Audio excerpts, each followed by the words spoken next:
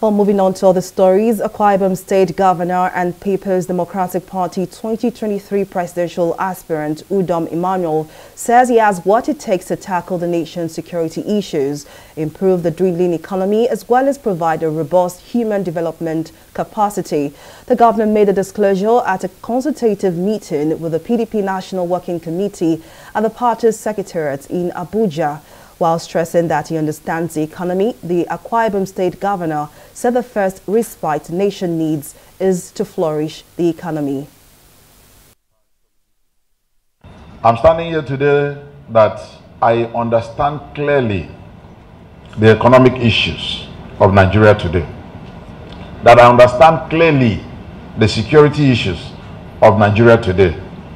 That I have a solution all in one on the infrastructure renaissance of Nigeria today. That I have a solution of human capacity development that this country needs. Why? Because I'm one of those frontliners that believe the problem with Nigeria is not unemployment, but capacity development. I'm one of those that who do not stand by and tell people what to do and will never tell how to do it. Responding, the national chairman of the People's Democratic Party, candidate-Ayu, challenged the ruling All Progressives Congress, APC, to have an open presidential convention if they are fit. Ayu also clarified that the National Working Committee of the party has no preferred candidate among the aspirants. Only PDP can save this country.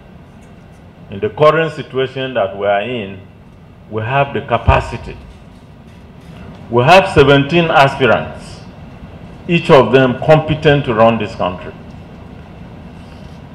The other party is a fragmented alliance. Very soon it will disappear from the surface of the Nigerian political landscape. They can't even hold a convention.